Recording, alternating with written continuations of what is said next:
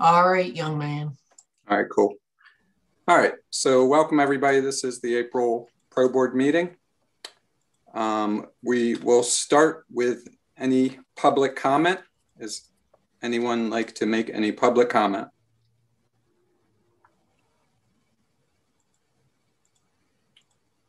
All right, no public comment. So approval of minutes. I'll motion to approve the March Pro Board meeting minutes. Second by?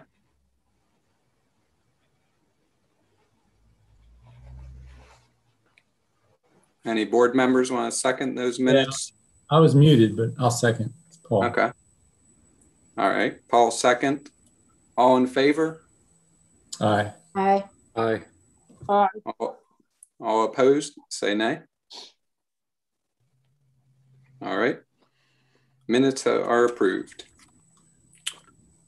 So I'm going to start with, we have a guest speaker who's joining us tonight. His name is Steve Cottrell. Steve is a Landenberg resident. He is an expert on native plants as well as invasive plants. And Steve has graciously taken the time to speak with us regarding some invasive plant management at Crossan Park and possibly other preserves in Franklin Township. So Steve, are you there? Yes, I am. Hi, Greg. Hi, Steve. Hello, everyone. Thanks for joining. Yeah, my pleasure. I live right off of Good Hope Road, which is just around the corner from Crossan Park, and I've been there many times over the past few years. I'm able to walk there doing a loop down Flint Hill Road, cutting through the nursery and then going in the back end, coming in the park. And I'm familiar with the vegetation in the park. Just to give you an idea of my background, I'm a licensed pesticide applicator. I have a applicator license in Delaware and Pennsylvania, and I also have business licenses in both states. And I've been involved with invasive management for, over 15 years. I started out doing work for Lancaster, used to be Lancaster County Conservancy. Now they have property in York County, so they call themselves Lancaster Conservancy. I was working on one of their bigger preserves along the Susquehanna about 15 years ago that was totally infested with Ailanthus, the tree of heaven. I think it was almost deliberately planted there. At one time, they had an idea that they could sell it for pulp. So it had completely taken over the property. And I was looking for a project, and they suggested I do that one. So I spent an entire summer cutting it down. And then I moved away. I was living in Lancaster County at the time. Hadn't gone back until this past fall. And I was expecting to see a bunch of regrowth and things I missed. I didn't see a single Ailanthus tree in the whole preserve. I think it was over 500 acres. Wow. So I don't know what happened, but I did the trick. I followed the Penn State extension recommendations for treating it. Most of my training comes from Penn State Extension because you have to take training to get certified. You have to pass exams. I'm certified in 4 categories. And I'm also doing a lot of work in Delaware. Right now I'm working on a 680 acre county property, Middle Run Valley Natural Area, it's called. And it has the same invasives that are in Crossan Park. Some different ones, some that Crossan has, Middle Run doesn't have. But bottom line is I can identify all the invasive plants and well, all the plants. You have to be able to identify what's invasive and what's not. Because when you're doing this kind of work, you want to make sure that there's native plants that can fill in where when the invasives disappear. Because Penn State did a study, just came out a year ago, where near the state college campus, they intensively managed a parcel of land, removing invasives for a period of years. And they discovered that the areas that were most heavily invested had the native plants come back faster. They'll come back on their own. So if you want to restore a property that's been contaminated with invasives, you don't have to invest in a lot of planting. The trick is just remove the invasives and the natives will come back on their own. In fact, if you just plant without controlling invasives, you just throw away your money because the invasives will take over. They can outcompete them, and it's a lost cause. So my estimate is, in restoration work, 90% of the work is removing invasives, 10% is planting. If you don't take the invasive problem into account, you're spinning your wheels. Anyway, I can identify the plants, and I know the proper way to control each of these species. So there's a number of factors. It's timing, time of year, the methods. At a certain time of year, you use one method. Different time of year, you use a different method. Type of chemicals to use, and then also the method.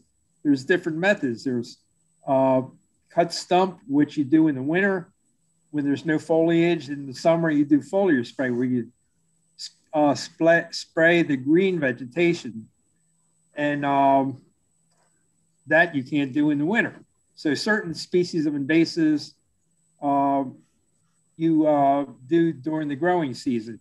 So right now I'm shifting gears. For 6 months of the year, I'm out with the chainsaw doing cut stump, where you cut the plant at the ground level and immediately spray the stump. And it knocks it out. And a lot of people don't understand the importance of chemicals. For most species of invasives, almost all the species of invasives, you cannot eliminate unless you use chemicals. In fact, if you don't use chemicals, if you just cut, you'll make your problem worse. Because what happens is just cutting without treating triggers a response mechanism, and the root system generates sprouts, resprouts. So for example, an autumn olive, you cut a single autumn olive stem without treating it, you'll wind up with 10 stems the next year. And a lot of species are like that. So anyway, at Crossan Park, you've got the full gamut. You've got 2 species of invasive trees, which I would target initially. And then you've got your standard mix of invasives: autumn olive, multiflora rose, amur honeysuckle, everywhere. And then you have your invasive vines. You have Oriental bittersweet, and then Japanese honeysuckle. So this, as I was saying, 6 months of the year, I was doing chainsaw work. And you do it in the winter because it's hard work. So you can't do it in the summer because you'll get overheated. Plus, when you're in the brush like that, you need protection. You need heavy clothing because you're getting torn up by the brambles. In the summer, you can't wear protection. So you can't get in there to work. So and the other thing is in the winter, you don't have the greenery to block your view. You want to get to the bottom of the plant, right above the crown to cut it. In the summer, they're just draped with all the vines. Your mile a minute, your Oriental bittersweet, your porcelain berry, you can't find it. In the winter, all that's dead, or not dead, it's dormant. So you can get in there and do your work. You've got protection. You're not getting cut up from the thorns, and then you can make a lot of progress. But now I just shifted gears. I just finished the chainsaw work. Now I'm starting to use the backpack sprayer, and I'm spraying. This is a good time of year to do some of that because the invasives, most of the invasives from Asia, they have one thing in common. They get their foliage earlier than natives, and they keep it longer in the fall. So there is an advantage to that. When you go in and spray now, you're only going to hit your target. You're not going to have off-target damage hitting native plants because they're not in leaf yet. So this is a good time to go in and spray your Japanese honeysuckle vine and your barberry because they leaf out early. And there's an advantage in the fall too. Everything else is dormant. Your spice bush, all your trees of plants of value are bare. So it's easy to find the invasives because they're still in leaf. So when you're doing work during the growing season, you have to be very careful because some of these plants are very similar in their bark, and even in the leaves. But in the fall, it's easy. You can easily find. Only thing that's in leaf are the invasives. Steve, could I interrupt? Yes. You said there's 2 invasive trees in Crossan Park, and yes, you mentioned one was Tree of Heaven, I think. What's the second? Yeah, Tree of Heaven, and the other one's Paulownia. Paulownia, okay. Not a whole lot of them, but you really want to knock them out. And those, I'll go out with a chainsaw in the summer to get because those are really nasty trees. And what do you recommend for the multiflora rose? How do you get rid of that? Well, okay. Actually, this is the best time of year to get that. I found out. I take it back. Maybe 2 weeks ago was because it's not in full leaf yet. Okay, but it is green, so it's easy to find. So what I do is wear, a denim jacket, a helmet, goggles, and gloves, and I go in with a chainsaw down low, and I cut the stem, and there could be 20 of them together. And then I have a spray bottle with 25% glyphosate.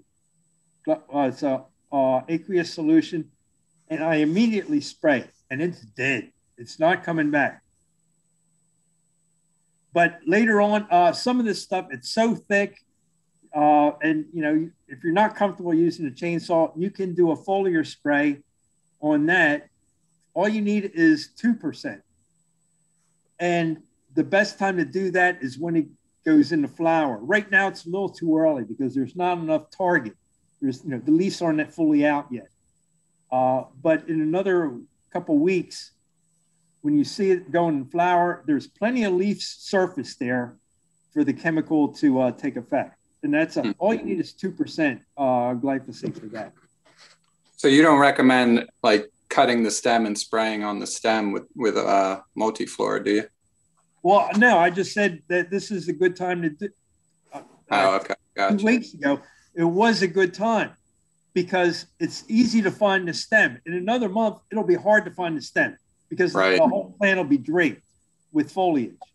Gotcha. But when just in late winter, the plants that are alive are the stems have a lot of color, so they stand out. So it's easy to find them and you're not obscured by a bunch of foliage. You can easily get into that crown, get in there with the chainsaw. And what I do with the chainsaw, I like, if it's a huge plant, you know, a 10-foot spread plant, I just use the chainsaw to cut my way in to the bottom, and then I cut it and spray it. And then a couple weeks later, it'll all start turning brown. And as far as cleanup, I don't clean up anything. It all decomposes naturally. And the faster these plants grow, like these non-native invasives, the faster they decompose. So I've cut down all of my olives that have trunks over 12 inches in diameter. They get that big, believe it or not. And they'll get 25 foot tall and 30 feet in spread. But in 5 years, you won't see a trace of them. So once you cut everything down, it's going to look like a wasteland. But there's hope. If you stay on top, the next couple of years, as things decompose, you return, because there's still seeds in the seed bank in the ground. So you'll get young plants coming up. They're easy to get because they're scattered and they're small. But you stay on top of the invasive, and you'll see sprouts of your oak, your maple, and your spice bush, and things will start coming back on their own. With your crabapple, it's amazing what will come back. So Steve, you sound very knowledgeable about it, but what are you proposing for Franklin Township Pro Committee? Like what? Okay, do you have a volunteer group? I think not really. Greg mentioned somebody was going in there and cutting vines. Yeah. Yeah. I do that, and some volunteers in the FSA does that as well. Yes. Okay. Well, the Pennsylvania rule is, if you're working with, if volunteers or anybody who's not licensed is working with somebody who is licensed and is working under his supervision, they can use chemicals legally.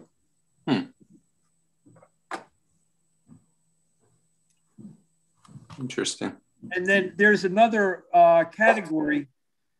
It's not a full certification category, but I forget what the title is.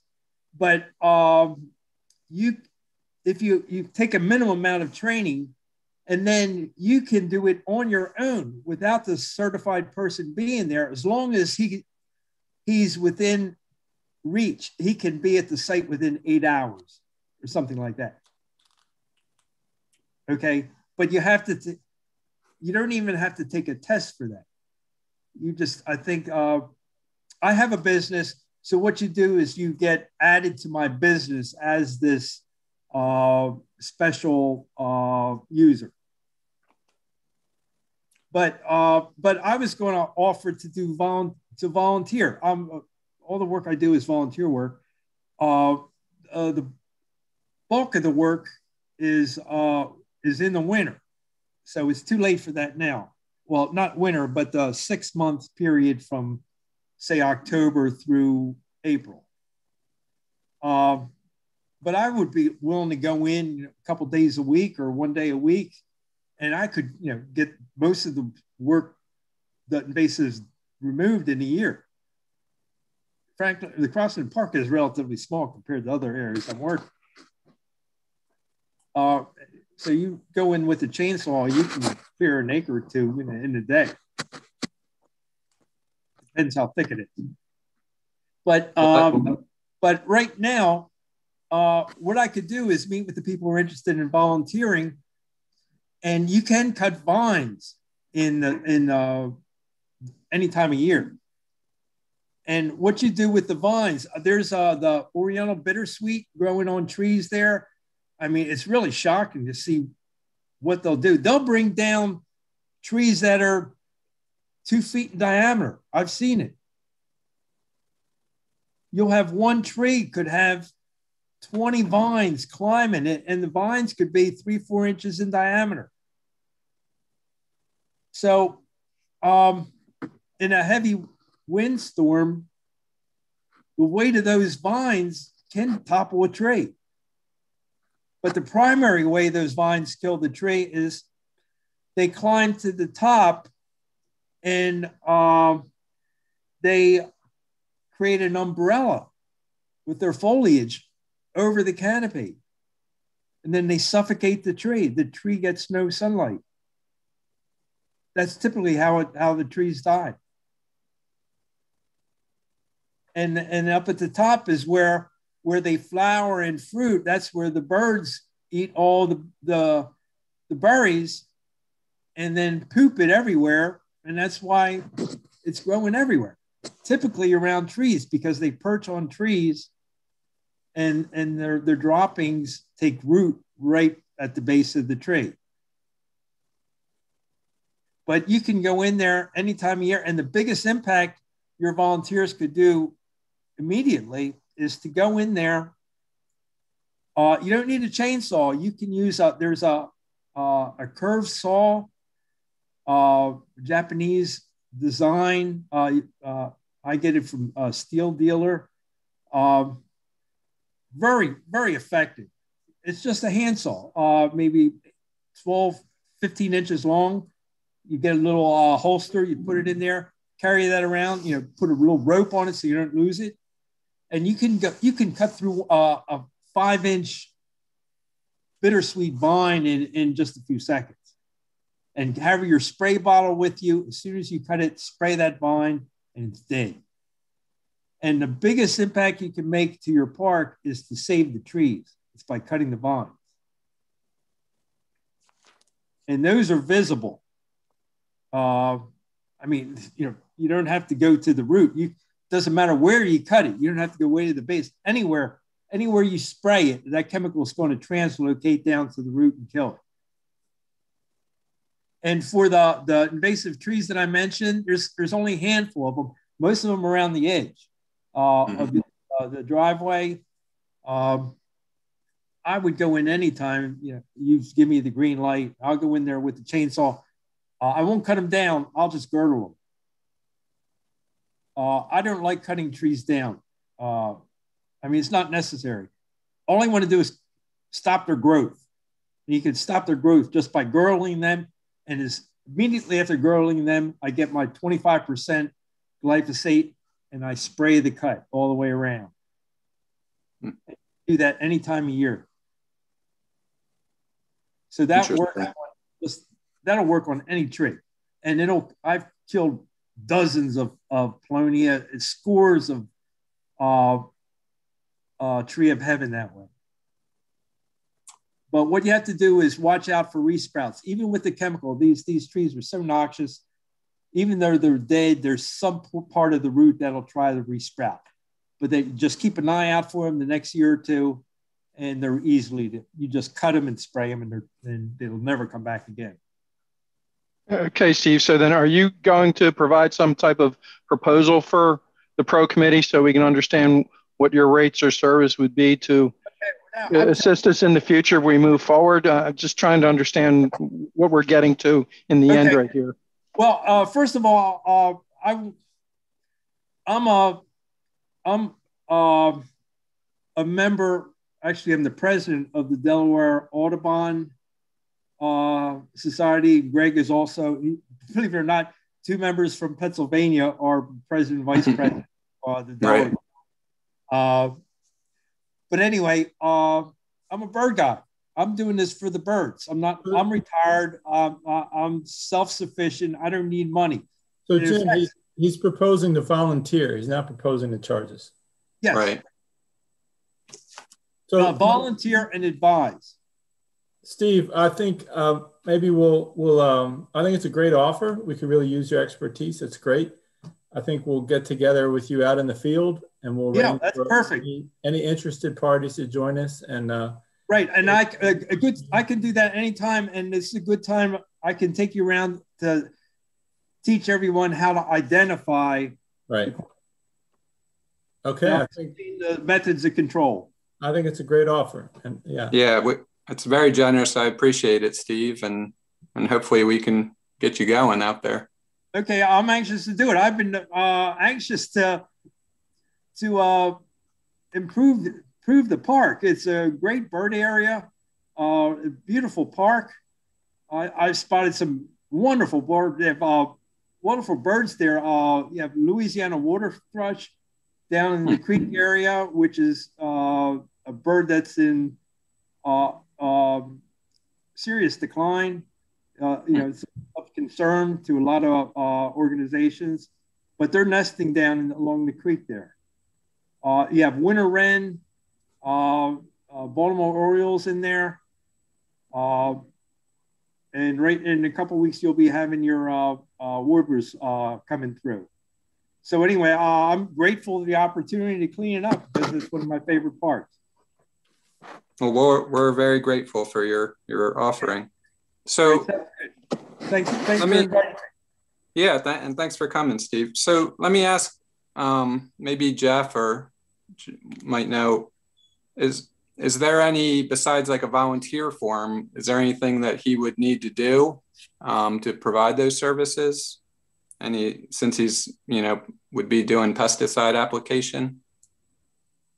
I think it's the volunteer form and just letting Jeff know, or a member of us that, or even, coordinating through you, Greg, right. And even the FSA. I know when we get out, the crew gets out, then primarily been concentrating on Banishire.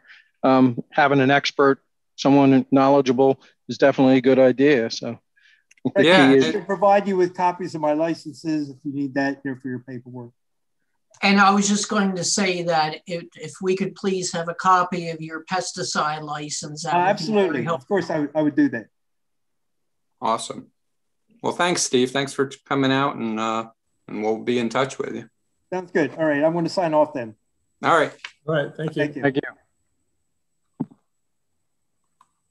All right. So unless anyone had any other input on that, I'll move on. Great. All right. So next up would be the estimates on the projects that we've been gathering. So Paul, I wanted to ask you first, since we're going to be going over numbers, is this something, I know we've kind of gathered all the estimates, so we're not still getting more in, but is this something we can go over, or do we need a breakout session? For the pickleball court, we've got all 3 estimates in, so I think it's fair to go over them in a public meeting because we're not waiting on any other estimates, so it's not giving any of the bidders an advantage. Right. I think we're ready to do the pickleball court today. And then I don't know your status on the gardens. If you think you have all your numbers in the gardens, then sure, let's go over them. But if you still are waiting on some bidders, then we shouldn't go over them in a public meeting. No, I think we're at the same place with that as well as the pickleball. So yeah, I just wanted to make sure. All right, so you want to start with pickleball? Doesn't matter to me. Yeah, I only have the Lefevre quote electronically, and the other 2 are paper on my hand, so I don't know. I'll just say the numbers then, if that's all right with the group. Paul, I emailed them to you and Greg this afternoon. Did you email all 3? Because I only saw the Lefevre one. It's all in one. It's all in one, right? Yes, sir. Oh, I guess maybe I didn't page down enough, Jeff. Yeah, so I just took the belt and suspenders approach and sent it to you again. I saw your email called belt and suspenders, but I was wondering what that meant. I only saw the Lefevre one, which I already have. And Greg and Paul, is this these are the same estimates that we had talked about at the executive session, just with the additional part about having the part for the pickleball for the sleeve to go into the cement? Yeah, so the Yardworks and Marvel estimates have not changed, but the Lefevre estimate, we had to get him to correct it to put in a concrete block with each post. He was just going to core drill it, no block of concrete, but now he has a block of concrete. So Greg, do you want to share him, or do you want me to share him, or I guess I can. Yeah, if you want, or it doesn't matter to me. Are you on your iPad? Yeah, I'm on my iPad, but I'll try it. All right, give it a try. If you have a problem, I'll do it. I don't know if I have rights. I don't. Host disabled your sharing, so maybe Jeff could give me sharing rights. Yes, sir. Just give me a couple seconds here.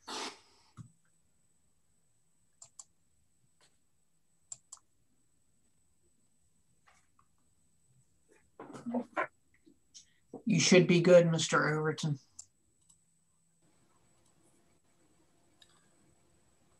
Jeff doesn't trust people on the on the internet.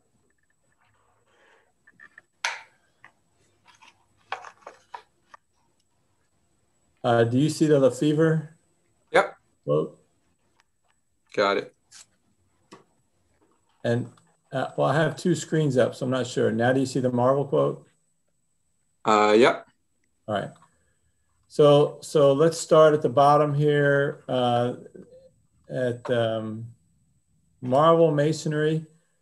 So their quote to cut out the concrete. So for those of you who are not part of the pro committee, just to give you some background, in the pickleball courts, formerly the skateboard park, the fenced in area there, we have one pickleball court set up, and there's it's become a very popular sport, and there's often a waiting line, we're told, and a lot of people are asking if we can reorient the court so that we can fit 3 courts in that area instead of just 1, and that would accommodate a lot more users. And so we've been working on this for several months to try to get some decent pricing to make that happen. So we have this one from Marvel Masonry. The idea is we would rotate the court 90 degrees and then add 2 more beside it. It also takes care of the issue that right through the middle of the pickleball court is 2 expansion joints in the concrete. They're filled with a polysulfide caulking material that's in bad shape. And so that's kind of in the field of play, and that's not a good situation. So by rotating the court, it's parallel to the joint, and the joints are between courts. And so that would eliminate the joint. It would get it out of the field of play. So that's another benefit to doing this.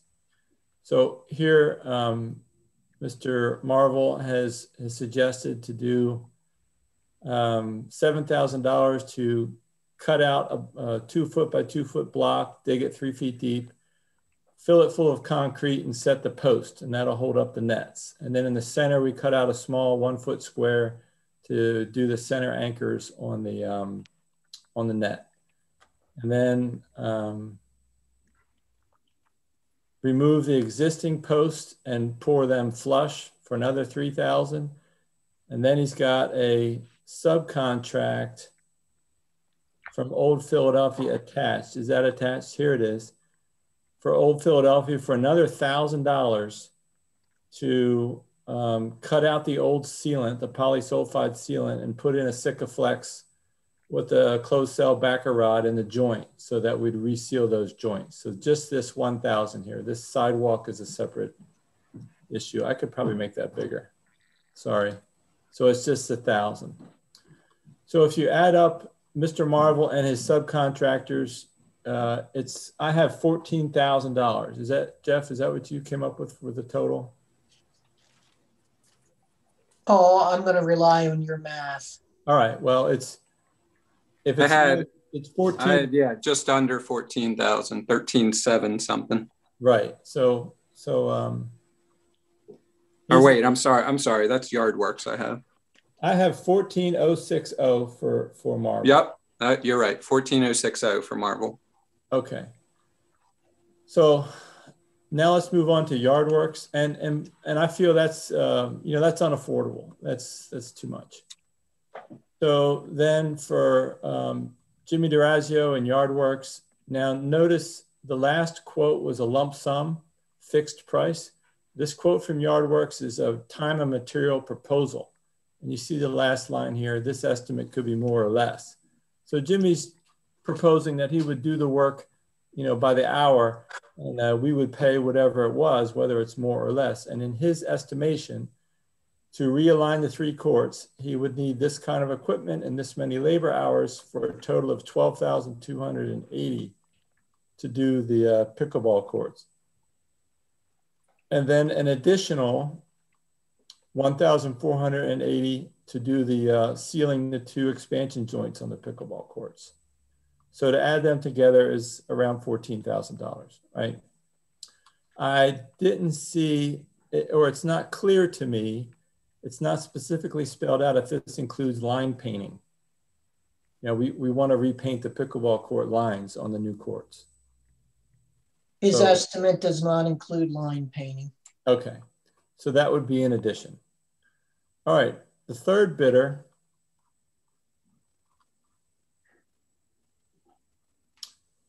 I'm getting to the top here, is Lefevre Concrete from Quarryville. And, you know, Lefevre, this is, I think they're more in line with what they do, right? They're a concrete contractor. And you can see here in the handwriting, remove the center 3 holes in the court, replace with new concrete, saw cut 6 new holes, 2 foot by 2 foot by 36 inches deep, install the new pipe in the center, pour with concrete, core drill for the tie downs in the middle, and place a bolt for the tie down. Remove the existing line paint and restripe all 3 new courts. And then also here, the last sentence, recaulk with Sikaflex 2 joints in the center for 120 feet total. And his total proposal is 2,000 labor, 2,300 material, that's 4,320. So it's quite a difference. And, you know, we called him and got clarification, you know, that he understands what it is. And we had him rewrite the proposal to make it clear. And so this is the rewritten proposal. So anybody have any questions on it? So, you know, I think this is more affordable, and I would suggest we propose doing it and recommending it to the board. But I see we have Jack on the line, Mr. Pickleball, I like to call him. So Jack, do you have any comments or any thoughts on what we propose to do to reorient the courts and fix the cracks? The one comment I have, can you hear me? Yeah. The one comment I have is you still have to pay for the nets, the 3 nets, correct? Right. That's right. And we also have to hang the nets. So this proposal does not include buying the 2 extra nets or hanging them. Okay. Also, we would need to do the posts as well, correct? Yeah, he's only, you're right, Jack. I think Jack is talking about the net and the post. This guy okay. Gotcha. putting in a pipe in the ground like it has now, and then it's a sleeve, and then we slide the new post into the sleeve. Correct. The posts per set are $285 per set, and the pickleball net is $99 a piece. Right. So if we add to this the nets and the posts, I was going to say we suggest $5,000, right, to get the job done. But I was going to ask Jack if your group would volunteer installing the nets and the post, Jack, that if we could provide you a hole in the ground, a sleeve that you can insert the post and install the nets. Yeah, that is not a problem, Paul. I mean, in fact, I've looked at the current net, and it looks pretty easily, maneuvered to get the right height. Yeah. I agree, and hopefully have somebody handy in your group that would be willing to do that, and that would save us some installation money. Yeah, and, I think, Jeff, you would order the same style net that's there, right? Correct, sir. Yeah, we can easily do that. Great. All right, and one reason I also rounded to 5,000 is on the east side of the fence. The bottom of the fence is pulled away from the bar. And Jeff, I would ask you to have Yardworks go in there and use some wire to tie it back to the bar. It should be like a 3-hour project because I don't think it's safe. The way the fence is curled up, someone could get some serious cuts on that.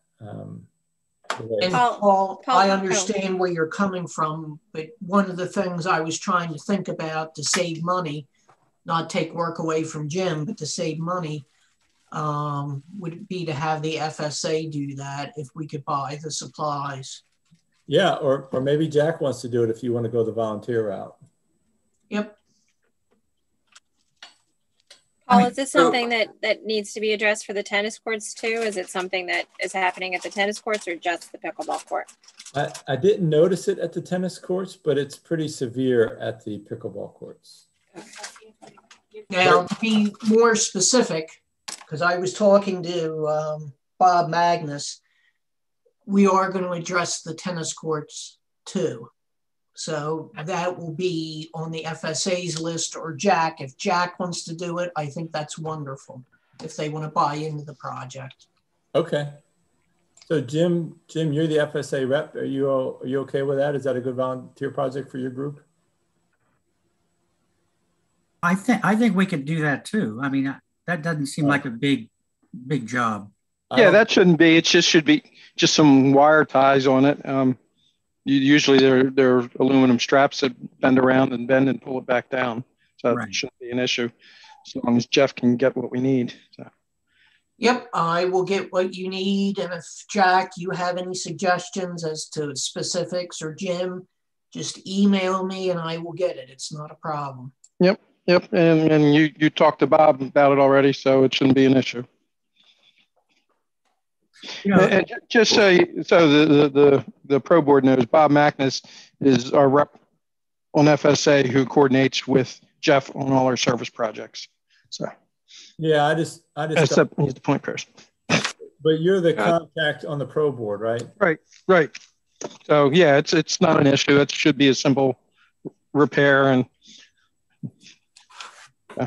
Yeah, and if you're making a day of it, maybe you guys could check the backstops on the little league fields or the baseball fields.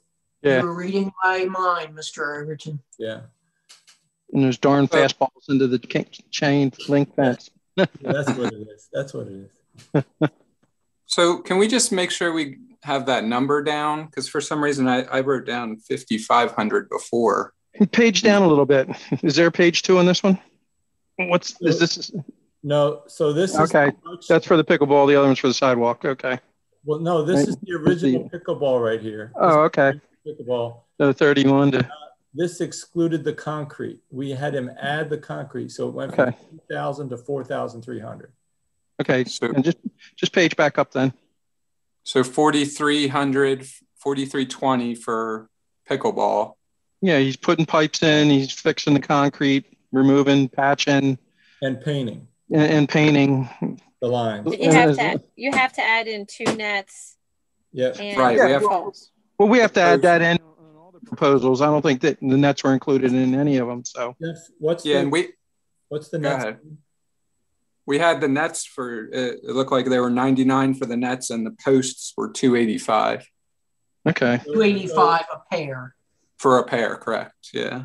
Yeah, so they got to install the 6 new 3-inch pipes in the center. So they'll have pipes there, but 3-inch, that might be what you need.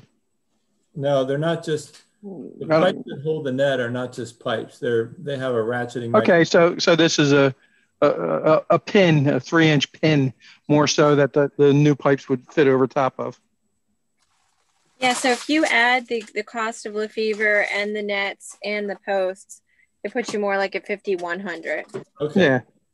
51. Thank you, Jennifer. I was trying to do the math there. Yeah, and like I said, all the other proposals, I didn't see anything with nets in there, so they were just doing the court itself, then the playing field. So we're at 5,100. Greg, do you know where you got your 55?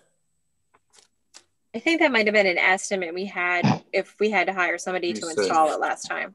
Okay. And that's okay. So, and we're including the posts, all the posts we need, and all the nets that we need.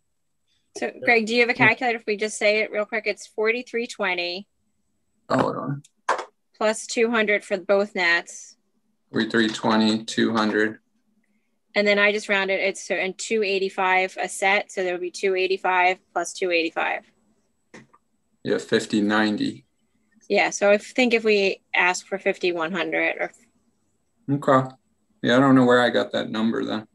I feel like we rounded up if we were have to get it installed, and I'm not sure if Jeff had just had estimates. We didn't have like the exact numbers of the. All right, well, let's move on though. We know the ballpark, and our job is to recommend Lefevre to the board, and then Jeff lets the contract and the numbers and. Yep. Does he say when he may be available to do this, or how long it'll take? I don't know, Jim. First step was to get it approved and passed the pro board. So I'll be in contact with Mr. Lefevre in the next couple of days. Yeah, I would think just that work, it should just be, the longest issue would be the concrete curing. I would look at it. Everything else should be pretty straightforward, cutting and filling and so. While we're here though, I want to add, on his old proposal, we had asked him to look at sealing the caulk around the bathrooms building. Paul, before you start that, can we just vote on this proposal real quick and then? No, I want to combine them if you don't mind. You want to combine them? Okay, sounds good. Well, I want to propose it and then you guys tell me if you want to combine them. All right, I guess we can do one at a time. All right, so I'll make a motion then to award Lefevre the work for 4320 to reorient the pickleball courts and add 2 courts and repaint the lines as it says in the proposal, which is undated, by the way, it's just March. And then add Jeff buying the nets, and then the volunteers would install the nets. I dated it at the top, Paul. Any second? I'll second that, Paul. Yeah. All right, so Kyle, did you catch that? Yes, I have it. All right. All right, all in favor, say aye. Aye. Aye. Anybody opposed? All right, so it sounds like we'll make a recommendation to the board to award this contract. So I'll write up an email summarizing the 3 proposals so the board can have a clear understanding of why or what we're getting. Okay, great. All right, so the idea was, Jeff's pointed out that the building at the sidewalk is in bad shape. We're getting water between the sidewalk and the building, which can heave, when it freezes and stuff. But it also looks nasty the way the old caulk is all torn out. And so a proposal from Lefevre is right down here at the bottom, all around the building, caulk sidewalk joint with expansion areas, $1,180. I can't tell if that's $88 or $80, but somewhere around $1,200. Yeah, I think it's 8. All right, and so that's where I would stop. His next proposal is to pressure wash the area and seal it with Deco 20 concrete sealer. I don't feel we need that for another $1,000. I don't see a benefit of sealing the sidewalk. So that's a clear sealer that just makes the concrete more impenetrable, and that's important if you're in a warehouse or in a slaughterhouse or something where you need to worry about the floors, but I don't need that here. So yeah, as many times have I been out there, I don't think it needs it.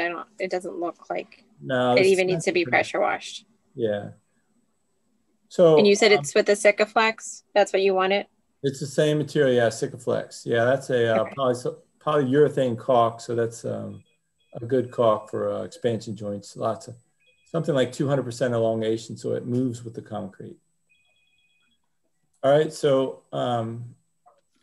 anybody have any comments or thoughts on this? Jeff, this was your idea. You in favor of Lefevre? And wait, before that, we did have another bidder come in right about the same number. So we do have a price check, but I don't think it's appropriate to award one bidder the $1,100 and then this one the pickleball court. They probably would charge more to come out and do such a small. So my intent is that we award the same contractor both so that they can have one mobilization cost. Right. I agree. I would agree with that. Yeah, I think if we go back to the other bidder, Marvel, and say we want you to do just the caulking for $1,188, I think he would change his price. Right. Okay. Should we vote on that, or do we need to, is there any questions or? No, I make a motion that we issue the order for the seal as presented. All right, I'll second that. And go ahead, Jim. You made the motion. Okay, yeah, I made the motion. All in favor? Aye. Aye. Aye.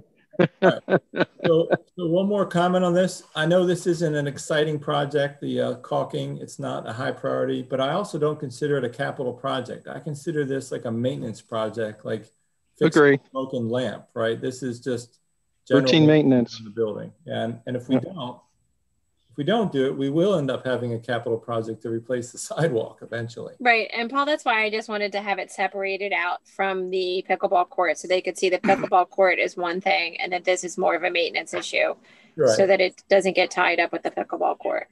Okay. Yep. All right. So that's all I have on pickleball. The only other outstanding one I have with Jeff is the sealing the parking lot, but we do not have it. We still only have 2 quotes. Jeff's gone out to like 5 bidders and no one's interested. They're not returning his calls. So I don't think we should discuss the 2 we have. I think we'll wait another month to try to get more bidders. And Jeff commented, they like to do the sealing in the summertime anyway. So it's, we're not in a rush to get it done before the spring is over or something. But if anybody on the call knows of a driveway sealing company that's more, commercial, we'd like to hear from you if you have a recommendation. I just have a question for Jeff. If they do the sealing in the summer, that interfere with any sports practices or anything that would be being used at Crossan Park? Well, it always has the potential to do that, but one of the things I think they could do is they could park over at Franklin Preserve. And now we have a nifty trail from Franklin Preserve into the park. Now, I can't say I know this for a fact. This is just a general rule. The general rule is they have practices during the week and games on the weekends. So there's a possibility we could still schedule that for this year. I know others think otherwise, but even if we schedule it for next year, it's pretty hard to pick 2 or 3 days because you're dealing with weather and other work schedules too. So it's something we're going to have to try and work the best we can. So Jennifer, it's a good question. And we walked out to, in Franklin Preserve, right next to the driveway is another entrance where there used to be a house and some sort of, maybe a mushroom house or something. So there's a large concrete slab there that we could designate as temporary parking if we close the entrance for 2 days to do this job. And then make a path through the hedges to get into Crossan Park, right? So it's quite a short little walk there, maybe 100 yards. But, and if they do it in the summer, there would probably be less practices than there would be in the spring. So if they put it on. We actually have the park schedule, and we can bring that up when we're ready to decide, right? But anybody who's practicing in the upper fields or wants to use the playground, I don't think it's a problem for them to walk an extra 100 yards, right? It's not. I don't think so either. I think it sounds perfect. But I will admit it would be quite a convenience if you're on the lower field, what we might call the soccer field down below. That's a hike. So, we'd have to coordinate with the league or whoever has that rented at that time and tell them, we want to close the upper parking lot for these days. And you either reschedule your practice to some other park or, don't have practice that night. And, it's their choice, or they can walk in. That's their third choice. So I think it's doable. And if we give them enough warning, I think they'll be fine working with us on that. And for what they pay for our park, I'll probably be corrected, but it's like $100 a year or something. It's like they can give us a break on sealing the parking lot. Yeah, I think it sounds good, and unfortunately, we just have to wait for more estimates. So, correct. Well, I was hoping somebody would speak up. Anybody have any ideas on a seal coating company? Come on, someone's got to get their driveway done around here. All right, well. I have a buddy who does some commercial stuff, and he's out of Hocus, and I could check with him. I don't know if he does seal coating, but it's a pretty big company, so he might be able to help us out. I just thought about that. Great. A bucket and a broom. Yeah. That's what I didn't want. You know, I don't want the mom and pop bucket and a broom to do our seal coating, because it also includes restriping the parking spaces, right? And this again is a maintenance item. Our lot is cracked. It hasn't been taken care of since it was, installed, I don't know, 20 years ago or something, 25 years ago. So it's time for a coat. Try to keep the weather out. All right. All right. We'll discuss that in more length when we get to third quote. Cool. That's all I have. Hey, Paul, yeah. I have one other comment that I just thought about pickleball courts. When you have the net set up, the middle of the net is not as high as the ends, and there is a hole that is drilled into the concrete in the center that holds the net down. Yes. And I don't know if that's something that they're going to put in. No, it's right here in the quote. He's got it in the quote to see, install new 3-inch pipe in centers and pour with concrete. Core drill for net tie down. Place bolts in sleeve for tie down. Okay, that's on the ends, but not in the center. No, a tie down is in the middle. Okay, tie down. Okay, I see it. See, it says in centers. Okay. In centers. I got you. Missed that. And would the one in the center, would that still stay the same? Because we're just spinning the net 90 degrees? Yeah, I didn't want to tell him that, but he's going to have a savings here because he says remove all the old ones. And well, you don't have to remove the center one because it's just right. We'll still use that. Okay. Yeah. Cool. Okay. I'm going to stop sharing. It's your turn. All right. So let's move on to the gardens. Actually, do you want to share again that spreadsheet I sent over? Or I can. I just might have a couple steps to go through there. I'll try. I just made you the co-host, Mr. Sachs. All right.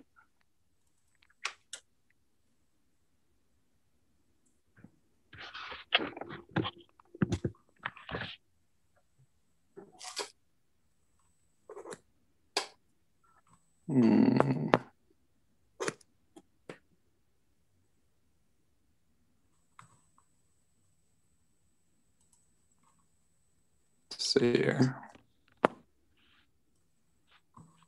Did you get it? I just brought it up if you want me to share it.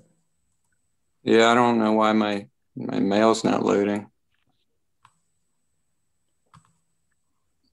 All right. Maybe you try it.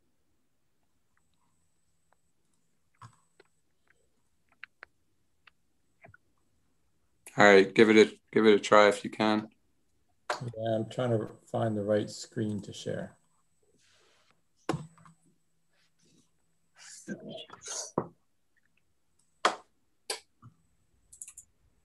So do you see an Excel sheet? Yep, got it.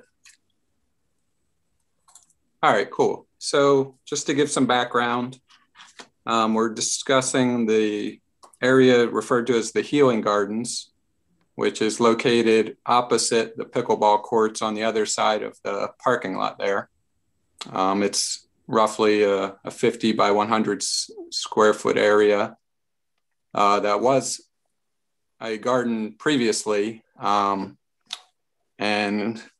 I guess due to maintenance or problems with whatever the plantings were, has since been cleared and removed. So it's right now it's an empty garden bed with some paths, mulch, couple planters and benches. So it's a blank canvas for a garden.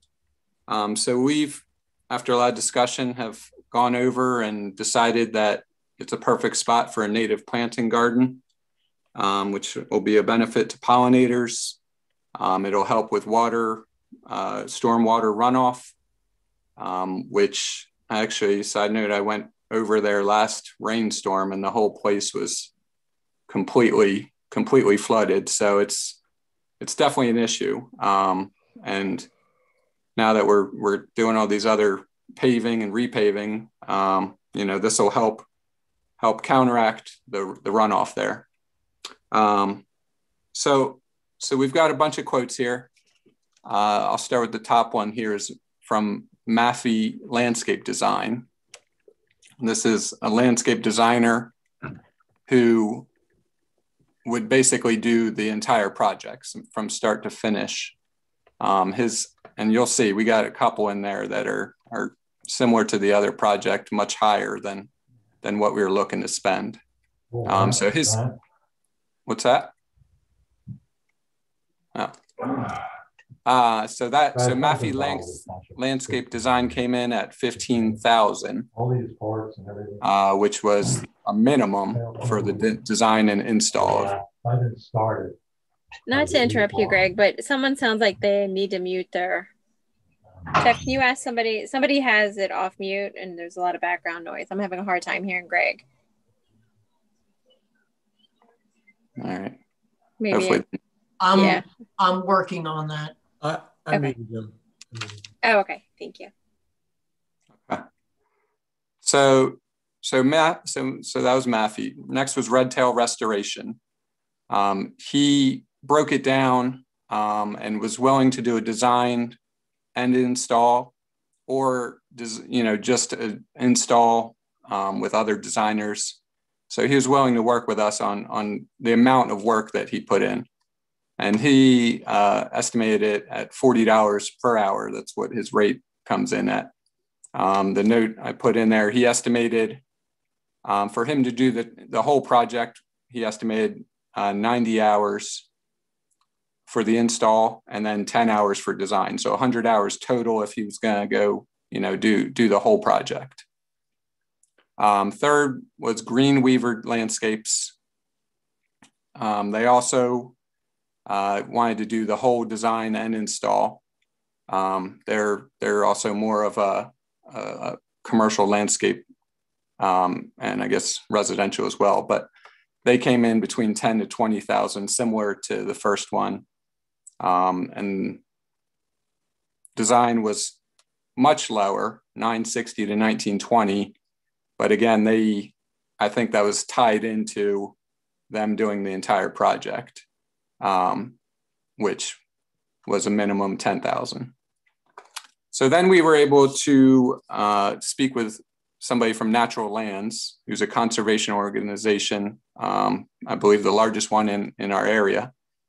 And they have a on-site landscape architect who we spoke with and was willing to do the design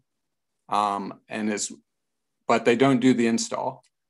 So the way their estimate works is they offer a 50% match, which is through the William Penn Foundation.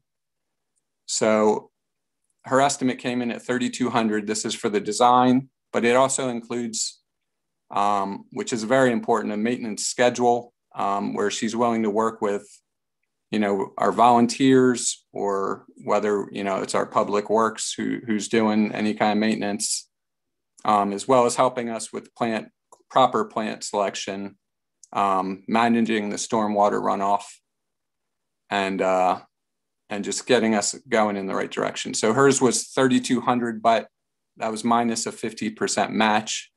So her estimate came in at $1,600. I asked her, if she could give us a ballpark for what the plant cost would be. And those she mentioned would be between about $3,000 to $4,000. And this is depending on, how many plants, the design. I know we probably were going to put a couple of trees in the center. So it's, depending on which plants, that type of stuff. So low end 3,000, higher end 4,000. We also spoke with Signature Landscapes.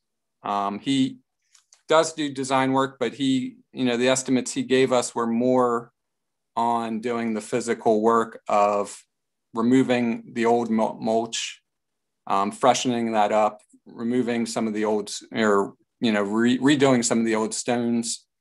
We went over, there's a lot of rotting wood boards or beams that are kind of framing the gardens. And we ideally would like to recycle some of the ones that are there and replace the rotting ones with the other ones. The current setup, I'll try to describe it. It's basically like an octagon, and there's 4 entrances from each side with like a center area which is kind of ideal for a tree or shrub. So we were considering removing 2 of the entrances, and that way we could actually reuse some of those boards and saving us costs. So that estimate was $530, which seemed pretty reasonable. And that was removing the old stones, the wood. That was also removing a few shrubs in the shrub wall, which is facing the parking lot, which will provide an easier entrance, much more accessible. We've mentioned before that many people don't even know that space is back there because they pull in the parking lot and just see a large, long wall of shrubs. So that included that as well. His other... I brought it up so you could... Oh, perfect. Yeah, so there you'll see there the shrub wall is on the northern part there.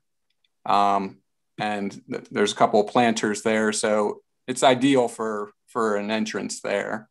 It connects right to the pathway, and it would take minimal effort just to clear some of the shrubs and, put some stone down or something. Okay. So if you can go back to, all right, cool. So next was another estimate from Signature, which was to update the mulching and add some new stone in there. And that was the 1020 estimate. I also obtained another estimate from North Creek Nurseries, who is a local nursery. And this was specifically only for the plants. And they estimated it to be $33.90. So if you compare that to the estimate from Natural Lands, which is, it's similar for what the cost would be. And that's just for the plants, no design, no installation, just the plants. We would, have to do it from there. So, the way I look at it is it's kind of a piecemeal project. It's much cheaper to go with I would say Natural Lands over Maffey or Green Weaver. They'll be helping us out with the design, making sure we select the right plants and work on the stormwater management. And then we can, have Signature do the actual stone and mulch work, kind of the grunt work of the job, and then have Redtail do the actual installation of the plants. I'll add that I've reached out and obtained some volunteers who are interested in helping out. So we're going to tap into volunteers as much as possible. And if anyone's on the call who's interested in making this a successful project, we welcome volunteer help. Greg, yeah, go ahead. Oh, Greg, so I know you and I had talked about this before, but I just done some rough math, and this is, I guess, what I would propose is if we went with Natural Lands, so that's $1,600, and then their estimated cost of plants is $3,000, and we went with half of the price of Redtail, And then we went with Signature for the grunt work, like you said. I get to $5,500. And that's based on subtracting the $2,500 donation we were going to get. Right. So, yeah, I didn't touch on that yet. So if we did that math, yeah. Does that make sense to you, to everybody? So if I did 40 hours times 45 is $1,800 for Red Tail, plus $1,600 for Natural Lands, plus $1,550 for Signature, plus $3,000 for plants is $7,950 minus $2,500 gets us to $5,450. But I honestly think that maybe we could even start with less plants and build on it, and maybe ask the Board of Supervisors for $5,000 or maybe $5,500. I guess it would depend on what you guys wanted to do, that would get us. Can you say this again? I want to type them in here. Sure. So is that okay, Greg, if I do that? Is that, yeah, I don't want to step on your toes. I just know you and I had basically talked about it, but. No, you're basically saying what I was proposing. Yeah. So go ahead. Tell me, what's the match? We pay half and they pay half? Is that what that So is? yeah, so it's a grant. What's that? Is that the DCNR grant or it's them? No, this is through Natural Lands, and they have the ability through, it's called the William Penn Foundation. Ah, okay. And they would provide 50% of what the cost would be. So yeah, that would come down to $1,600. Yeah, so I'm not trying to talk over Greg, but then I figure Greg could check the numbers while I'm saying them, and you tell me if I get it wrong. Yeah, go ahead. So 40 hours, or not, sorry, 40. So it's $40 an hour, and we're suggesting instead only using them for 45 initially. So 40 times 45 hours is $1,800, Paul.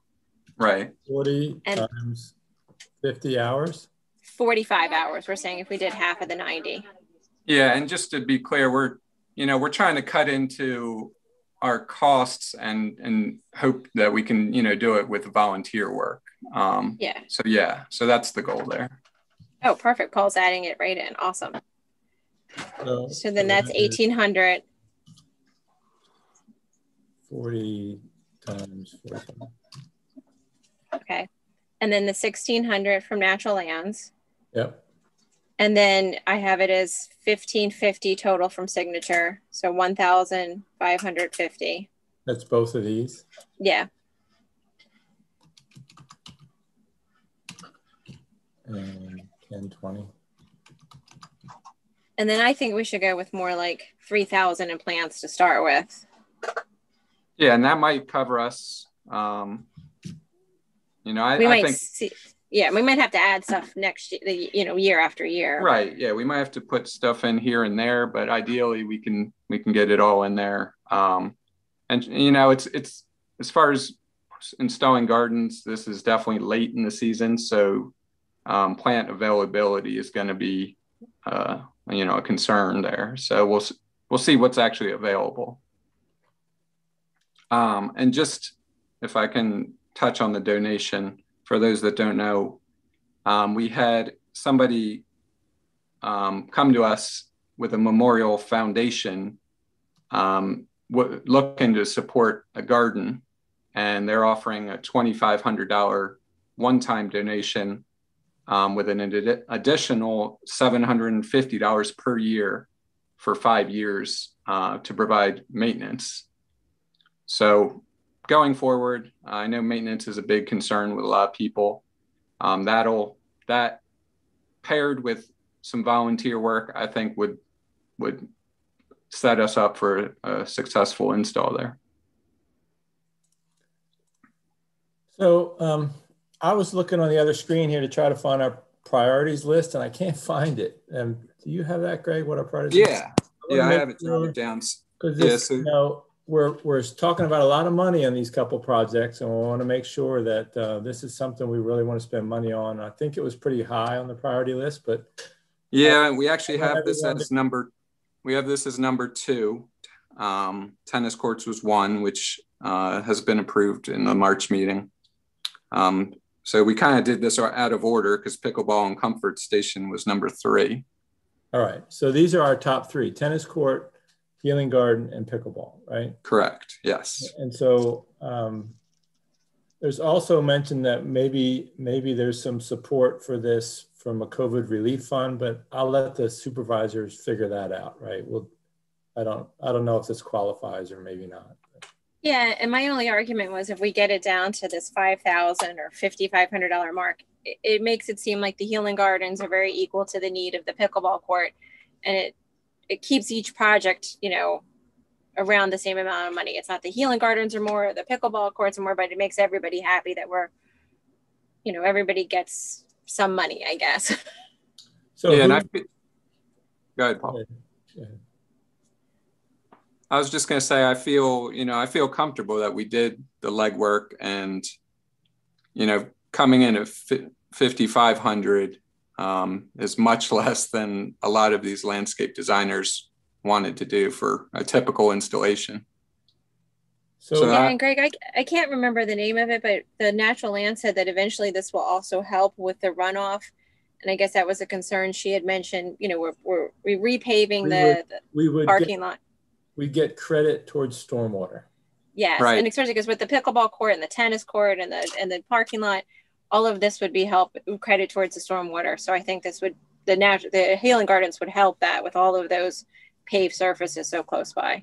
Well, yeah, but what we're doing to all those paved surfaces doesn't hurt us because we're not changing the amount of impermeable surface, right? We're just resealing them. Right. But this does give us supposedly some stormwater credit. It's probably pretty small on a, you know, acre measurement, but. Right, but she said that eventually that the relationship would be there, and then in the future they could, where we had talked about the dog park before, that she saw that as some future ability to get credits for that, and then starting with the Healing Gardens that would work towards that area too. Right. And that she was interested in maybe helping us with credits, you know, down the road with that. So on this proposal, we have somebody doing the design work. That's Redtail, is that right? Or are they doing the install? Natural Lands would be the designer. And what's Redtail doing? So I didn't mention that. So Natural Lands, one of their caveats would be that they have a list of approved installers. So Redtail is on their list of installers.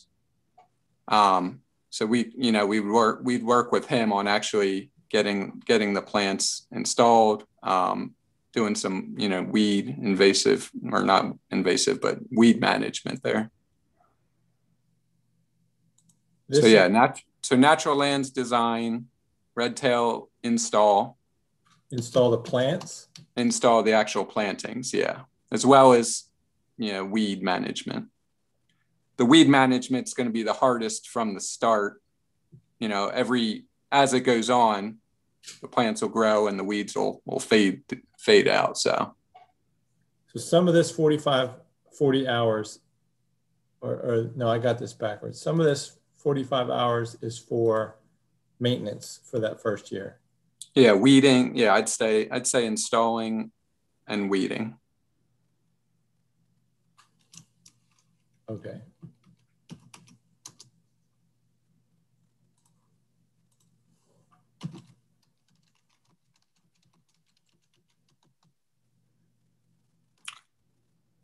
And then, you know, going forward, we do have that $750 per year donation, which will help with additional weeding. Right.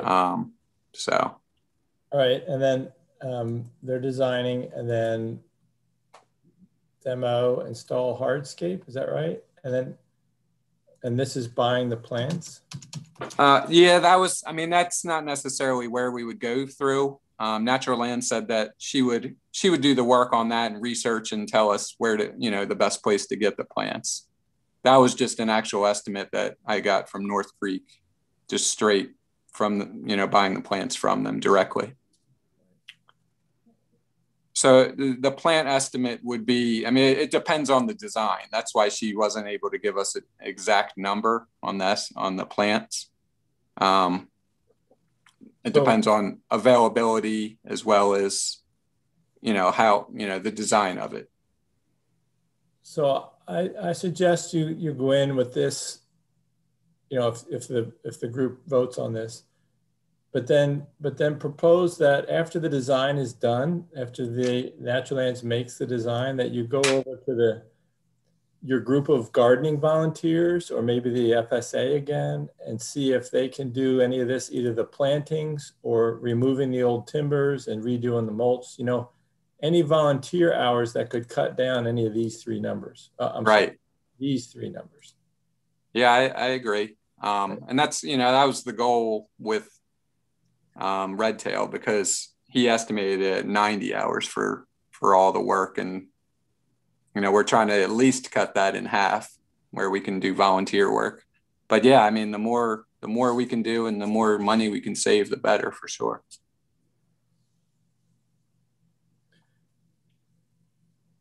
So is there any other questions or comments on?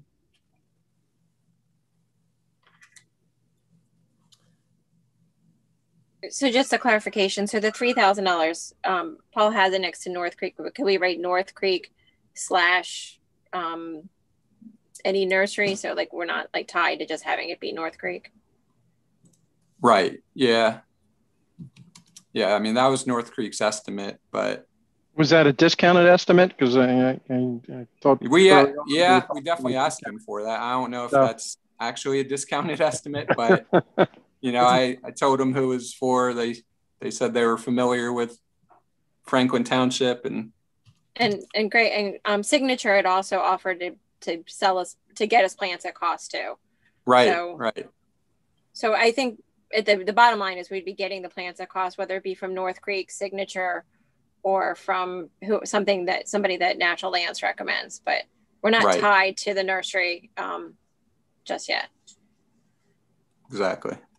But the recommendation from Natural Lands was to get a commitment letter for the $5,000, and that alone would get the design plan started, if I understand correctly, Greg, when we met with her. Yeah, they're looking. Yeah, basically, we got to take the first step before they put in the hard work of designing it and all that. So yeah, they're looking for a commitment, and then we can kind of get the ball rolling on it. All right. Well, I'll save this and send it back to you. Yeah, I appreciate all the edits. Yeah. And why don't do you want to make a motion?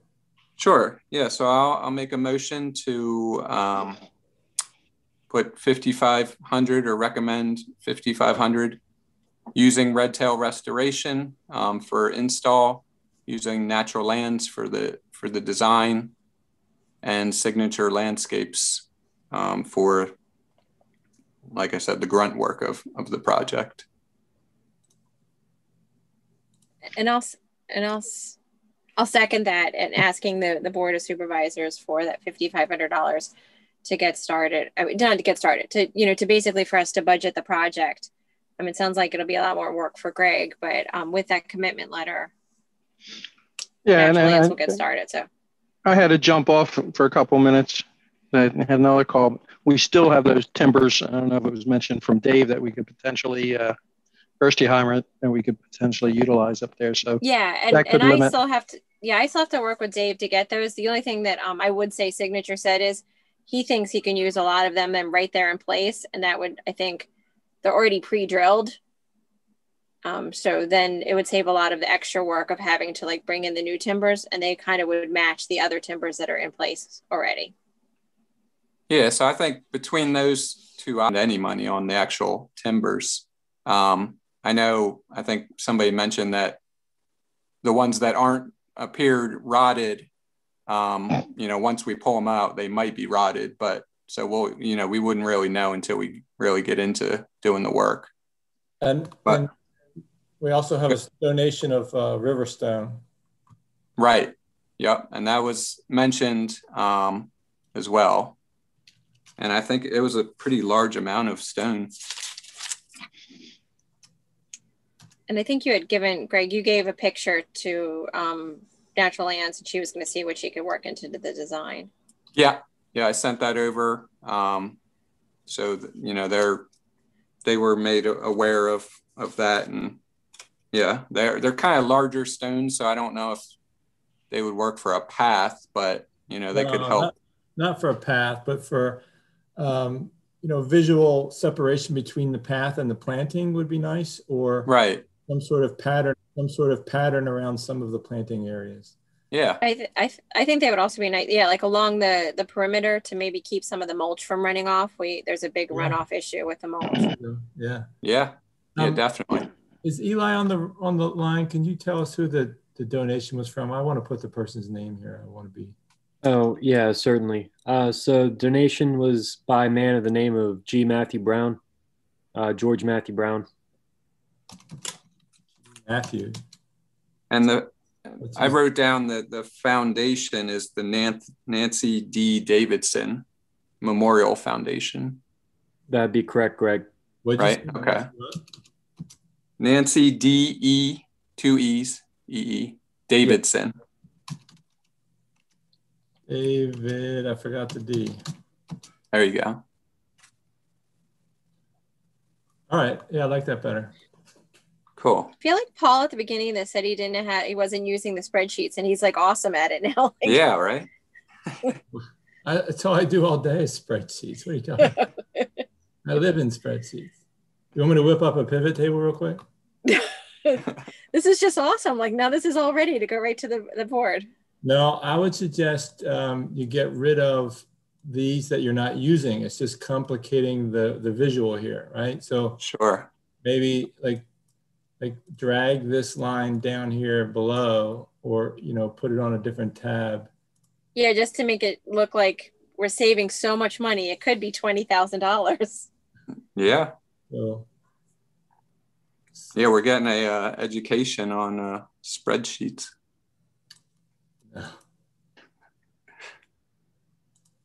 So that makes it look a little bit better, but I didn't like the way they were all mixed together. Okay, I'll send this to you. What's our next? Anybody else? I would. Yeah, okay. Yeah, I agree. Yeah. Okay, gotcha. So the seal coating for the courts, the basketball courts, and the parking lot are on hold. Right. So we're waiting on more bidding on that. So next was the calendar for the FSA. Jim, I wanted to thank you guys because I did notice that the website was updated and it shows the calendar. So we appreciate you guys complying with that. Yeah, no problem. Nice work, Jim. Thank you. Welcome. Yes, thank you. That's exciting. That's awesome. Thank you. So next was the Eagle Scout project, which was approved by the board over the last meeting. But there was some concern with the amount of trees he was putting in.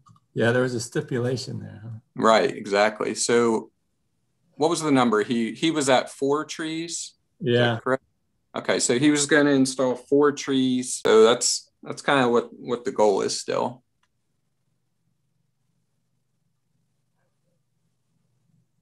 Material 790, but it doesn't say what's trees. Oh, here we go. See, $173 for 1 tree. That's very expensive. Well, it's Gateway. I mean, that's I like it, but they're a little pricey. So we're looking for the bargain basement park size tree, right? Right. And I just noticed that's a pagoda dogwood, which is a little different than the other 3 dogwoods that we have there. I don't know if, I'm sure I don't know most people, it's a little different leaf shape, design, when they bloom, that kind of stuff. So it actually, the goal was to match the dogwoods. And those are all what's called flowering dogwoods. And so it's a little different. It would bloom later. The plus side is it add a little more diversity, but. Are you just showing off right now? No. Free knowledge? No, I'm just. So that's $373 according to my phone. These 3 prices is $373. So $400 for trees. Right. And yeah, there's all his money going. He's getting $940 and only $400 for trees. Well, squirrel defenders. Wow. He needs to use an empty bucket or something. Yeah, a lot of times. Our go-do is to work with the guy to try to get more trees. A lot of times a lot of people just use like old planters, you know, there's just like, which I have tons of in my garage. Okay. So you could probably cut that entire cost out for the squirrel defenders. But yeah, it definitely needs some tweaking out. I mean, I guess we just need to connect with him and try to figure out a way to get cheaper trees and it's hard to, you know, we want to guide him but it's hard to right, we don't want to take over the project. Yeah, exactly. That's his lesson is running a project and budgeting it and getting approval. So right. All right, so where should we just leave this one at? We just need to. So can you contact him? I don't have contact, or Jeff, someone contact him and tell him, hey, let's work on getting more trees like the board asked before he goes and buys them and shows up, and then we're stuck with 4 trees. Well, he seems to really like Mr. Sachs, so if you could reach out to him. Yeah, I'll definitely reach out to him. And he's aware that we're looking to do that. So hopefully maybe he'll have some other info, because I haven't heard from him since that meeting. Yeah, for an Eagle project, that looks a little light. Plant 3 trees. Yeah. Right. It's 4. We get 4 trees. Oh, okay. Or two hickories, but yeah. Oh, okay. Yeah. Yeah, that's real light. Yeah. All right. So we'll follow up with that and hopefully get that going soon, because you don't want to wait too long on planting trees. All right. So trail mapping. Mary, wait before you. Oh, I'm sorry. Boy Scouts. Yeah. We had one guy who wanted to build a bridge on the new trail for the biking club. And okay. The biking club wants him to get going. So have you heard from that guy? I need his contact information. No. What's Jeff, do you remember we walked with a guy out there, a Eagle Scout? To be honest with you, Paul, I don't think I was out there that day with you with that. When was this recently? No, it's like 6 months ago. It was cold. It was in the winter time, like November or something. It was I don't know. I know it was the same guy who did the boardwalk in the lower area. This was his younger son. Oh, so yeah, well, that's the brother of the Eagle Scout that we're talking about. Oh, so this is the same guy. He's not doing the bridge. He's doing this. No, they're brothers, Paul. The older brother was the one who did the boardwalks down there. Yeah, I think I had the wrong guy then. It's the wrong kid. I'll have to find the other kid. Oh, okay. All right, sorry. So I just, while you were talking, brought up a squirrel baffle, $25 for this. So I think he's maybe overpaying for 4 of them for $100, using a lot of his budget. Yeah, that's weird, because and he said from Lowe's too, that's Lowe's. Yeah, so it's $26 a piece, and I think he had 100 and something. Oh, okay. Yeah, so okay. Close, maybe with tax, I don't know. Yeah. So if there's any bird people on the call, I don't know, are these, how critical can we use the upside down flower pot instead? Those definitely work. Steve, the guy who was on the call earlier, installs a lot of those bluebird boxes, and I think he does use those upside down flower pots. So I mean, I could ask him, but I think they work fine. Yeah, he said he's a bird guy. So yeah, maybe we could help this guy out by getting him Yeah, but we do have an appearance issue, right? We want it to look decent, not like trash hanging in the park. Right. Yeah, that's the only issue with that. Okay. What's the park right next to on 896? The one in London, Britain, by the fire station. Nickel Park. Nickel Park. Yes. Yeah. So they have all the upside down plant, little planters. Yeah, I mean, it doesn't look great, but it doesn't look terrible either. And but what I was going to say, I think we had talked about it. Maybe I missed part of it because I lost the connection a second. It looked like a Boy Scout project did it there at Nickel Park, but they were really good about putting the bird feeders, the bird boxes in the mulch area by trees. So it was like a lot less stuff to be cut. So I think we had talked about that, just making sure that it's not going to cause a dilemma for the cutting. What do you mean the mulch area? Do you mean like the rough area?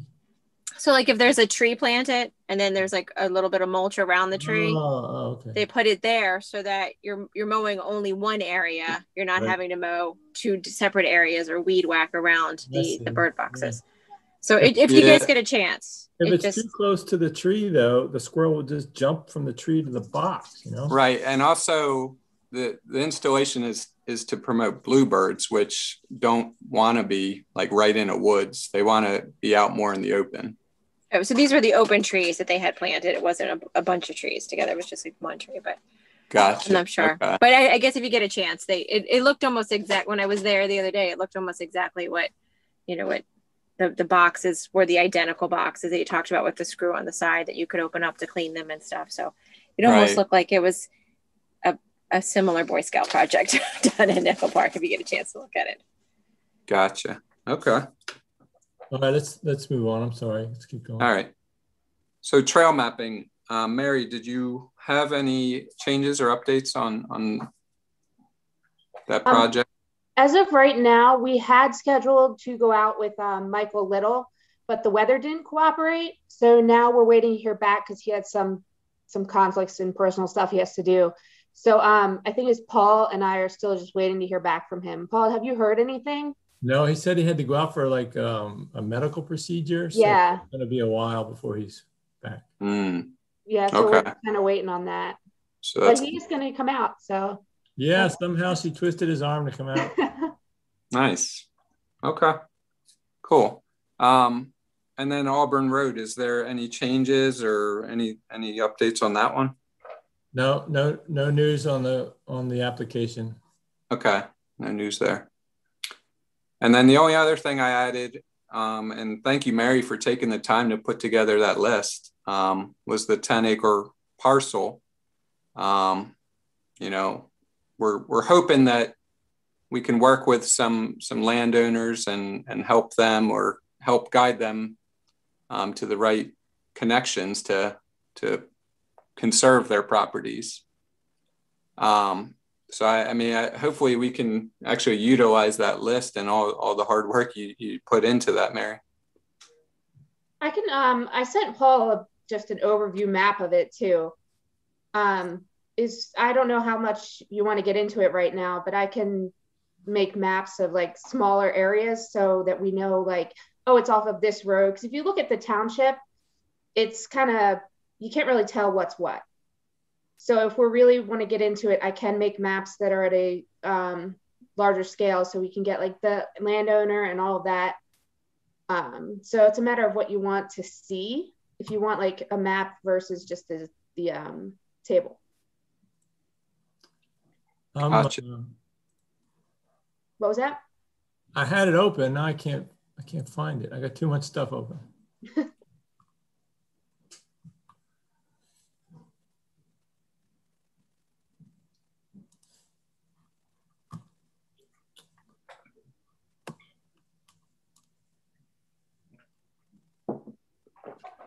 So, Mary, this is good. I don't know how you do this. Are you getting this through the county, or how are you getting all this information? Yeah, you get it through the county. That's great. So yeah, that's cool. So what? She's got a legend here that the stripes mean 10 acres and multiple parcels. Red is multiple parcels. Green is 10 or more acres. So I was thinking maybe to make it more, a little easier on the eyes is maybe start with, if you could assign all the preserved parcels one color, okay. We don't have to look at them anymore. Like this one right here. Gotcha. Is preserved. All these big ones down here for Strawbridge are preserved, so they're off the table, right? This is Nan's farm. No, this is Nan's farm, that's preserved. So we would want to take them off, and I don't know how you would get that list. The township has a map on the township website of preserved parcels. I have, and Natural Lands gave us a paper map that I could give to you. I have it sitting right next to me here on the. Okay. That's all the public and protected township parcels. Right. So what we want to do though is exclude them so that we're just looking at the ones that are left, so we can prioritize, because we want to make sure we're working on the higher priorities, right? Right. So Mary, you want me to get that to you? Yeah. This map? Okay. Yeah, send it over. I'll see what I can do. And Paul, you said the township has a list? Yeah, it's a nice map. And no, it's not a list, it's a map. Okay. Right, Jeff? If I go to the website, Jeff, can you point me to it? I can try here. Parks and Preserves. Conserve lands. Did you see where I was? Yeah.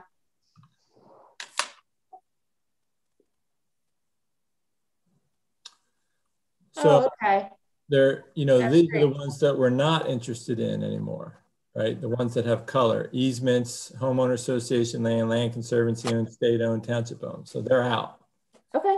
So what That's we a nice look map. at is the ones here that are big and open, and can they be preserved? Are they a good target? Are they developable? You know, there's some that are just maybe a swampy mess, and they couldn't fit many houses in there anyway. So we wouldn't really target them. Okay. So maybe, you know, I think the goal would be you come back with something, and here's our top 20 parcels to look at. And we start looking at those. Okay. That's good. I'm sorry, I was just looking through this. I don't know when the last time this was updated.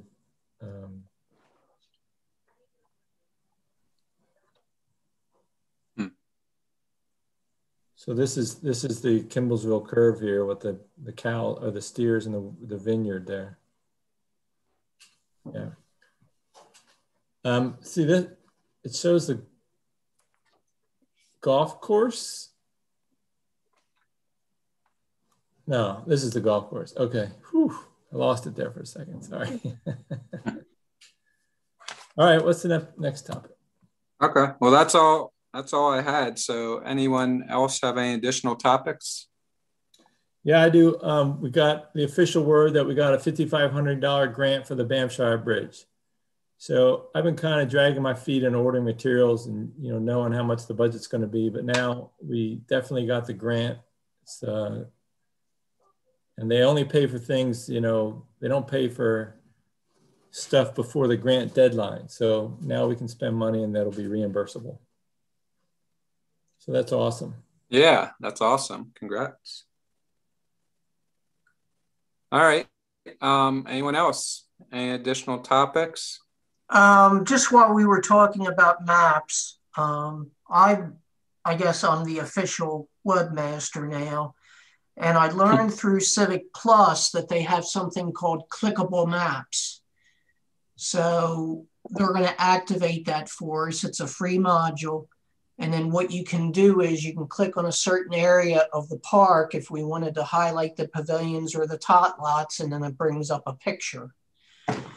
So I just thought it'd be a neat way to promote the park and or the trails. But we're at the very beginning stages here of them activating it, and then they're going to train me how to use it. What was it called? Clickable Maps. It's with Civic Plus. Okay. So yeah, what is Civic Plus, Jeff? They host our website. That's who our website is through. Okay, I didn't know that. So yeah, they have a couple free modules that they're offering that I asked them to activate. So I'm waiting for that right now. So, you know, like on Google Maps here,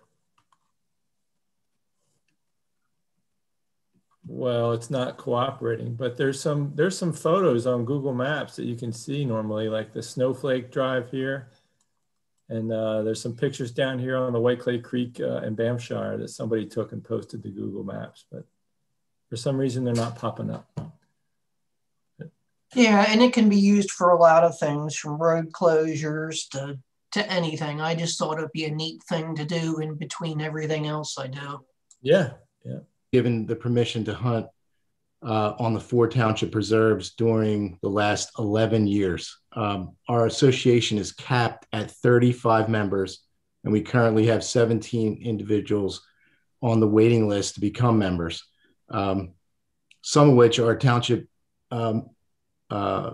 members and some are not. The waiting list operates under a first come, first served basis, but Franklin Township residents have priority and jump to the front of the waiting list. I think there's only a few on there right now that are still waiting. So during our 11-year tenure, we've had no incidents and have helped Franklin Township in many ways. Some of the ways we've helped the township, as you know, is beyond managing the deer herd, is performing service projects.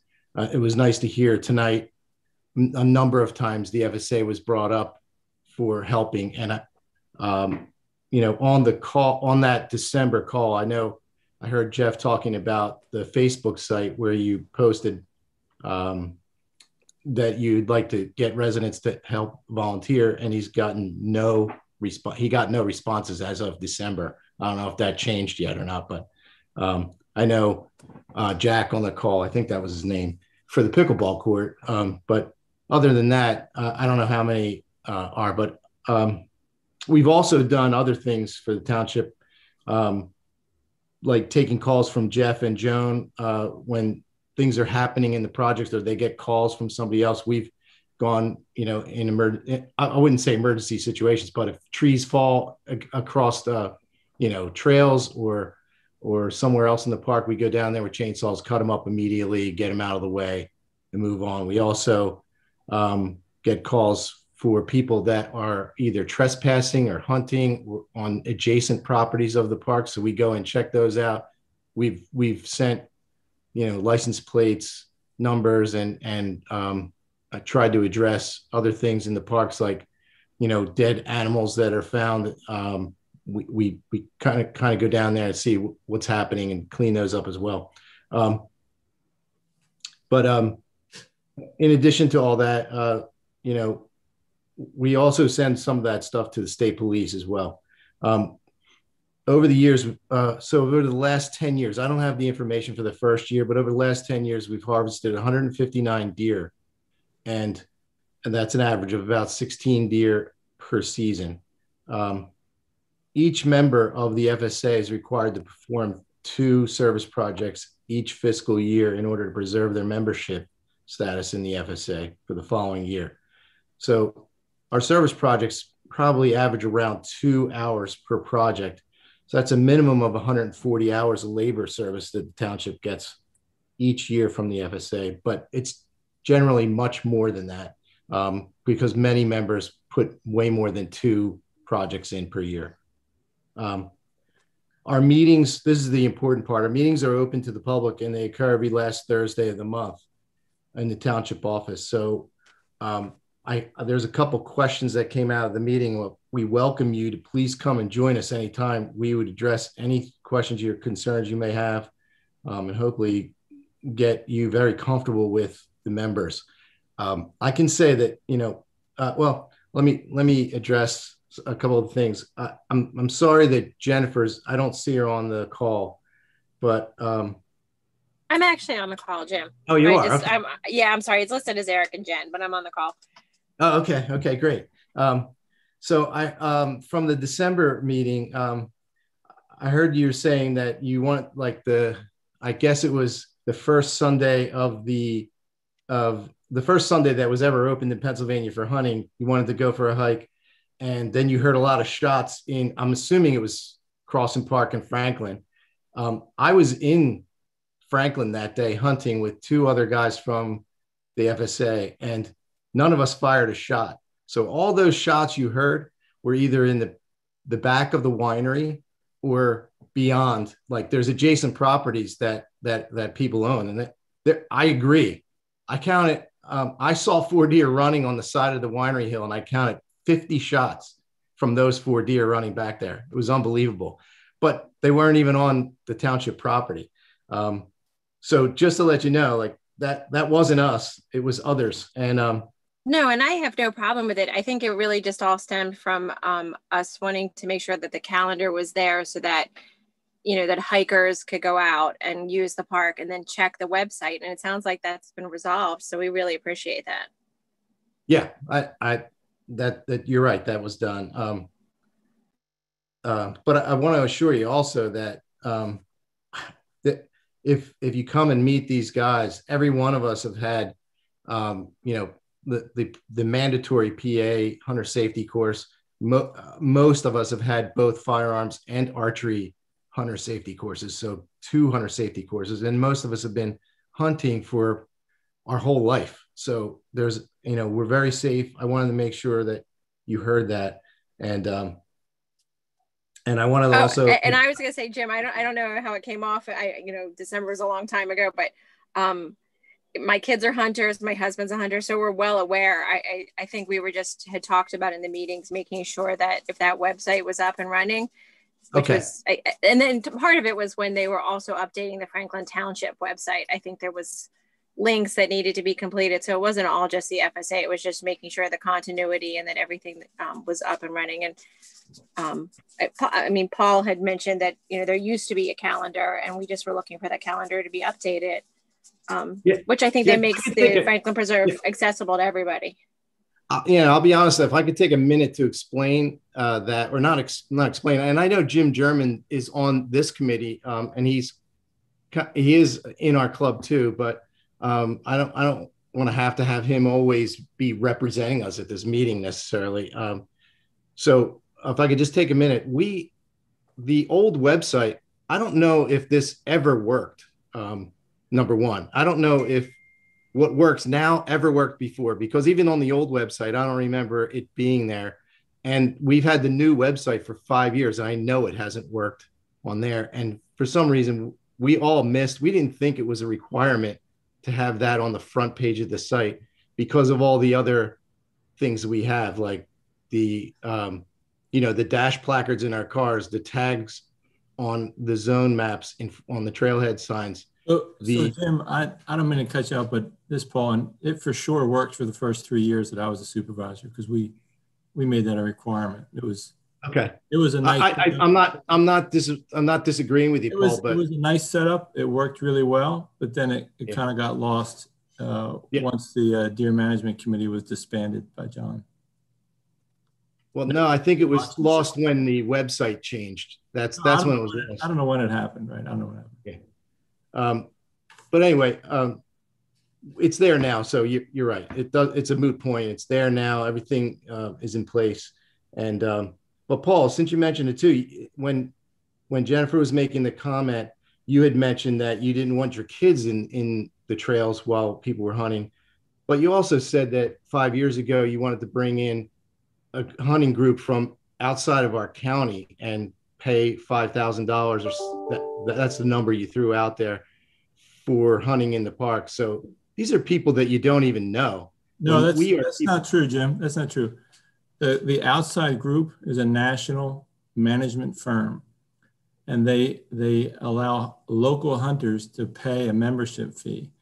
You don't think somebody's going to travel from outside the county to come to our 19-acre preserve. So yes, I do. They do it all the time. I hunt all over the place, Paul. People come from everywhere. Right, but this was people who were willing to pay $5,000 to manage the hunting in our preserve, and we could have the right to only allow locals like you do. But I don't want to debate the past, Jim. Let's okay. No, that's fine. I'm good with that. What's your capacity today with the FSA? Because we're not allowed to see the membership, so I'm just curious. So I've been the secretary on the board for almost the whole time that it's been there. I think I joined maybe the second or the beginning of the third year, and I've been voted in as secretary on the board of the FSA since. Good. All right, well, thanks for joining us tonight. Yeah, and the other thing is like if you know, if you have any other you know, any questions you have, you can address it with us. Joe knows how to get a hold of us. I can send, you know, make my numbers available to anybody as well. But I want to make sure that everybody's comfortable with all these people, and I want to invite you to our open meetings so you do get comfortable if you don't feel 100% comfortable. Like I said, we're all your neighbors, and like I said, most of us live in this township or right, you know, right near you somewhere. That's all I wanted to say. And I didn't know how far. All I know is last month I know the charter was supposed to be voted on, and it wasn't. I didn't realize it was just because of the website design wasn't working. Now I do, but I didn't want to go unnoticed today. So. And I didn't know that it had even been voted on. I don't know that it was even the website holding it up. I think it was just a request that I had made to have the website, but I apologize. I didn't realize it had held anything up, or if even Paul, do you know if that was even the case, that held something up? Yeah, it was a combination of that. And for a few months, since I guess December, when you asked, you know, what are the rules around hunting, and none of us knew. And so we were asking the township for what are the hunting rules. And so finally, the night before the board meeting or the day of, something like that, we finally got a hold of the rules for hunting and didn't have time to look through them. So when the board, you know, says, you know, are they ready to go? We don't know. We haven't looked. And so we knew the website was one thing that was missing, but we didn't know if there's anything else. And, you know, looking through, I don't see anything major that's missing or different. But, you know, I think over the next couple months, you guys are going to ask for the license again this month, and there's no problem. I don't think we have any issue with that. But over the next couple months, maybe Jim, as the liaison, could, you know, talk about what the rules are as you guys understand them, and get it clarified so we understand, because we don't know. Like Jim, you mentioned an armband. The hunting members used to come to the boards of supervisors and show us what the armband color was for the year and tell us this is what it looks like. Because right now, if you ask me or any of the members of the public what color the armband is, I'll bet you $100 they don't know. Right? So we need to get that information out there is what my point is. Yeah, and I think, this is Greg, I think the only, you know, concern that we have, and thank you, Jim, for coming to the meeting, it is just compliance with what you agreed upon with the township.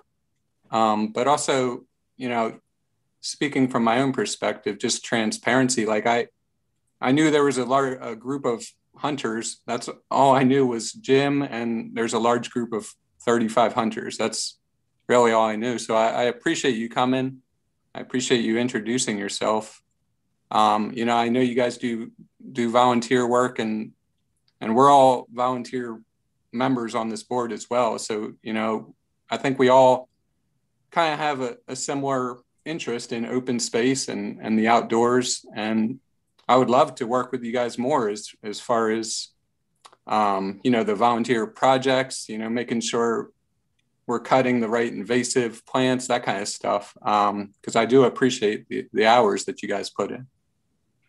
Yeah, I enjoyed the opening segment tonight too, because we have been going to Banffshire and cutting like 5-foot sections of big thick vines. They're like as thick as your arm out of the vines, you know, choking these trees.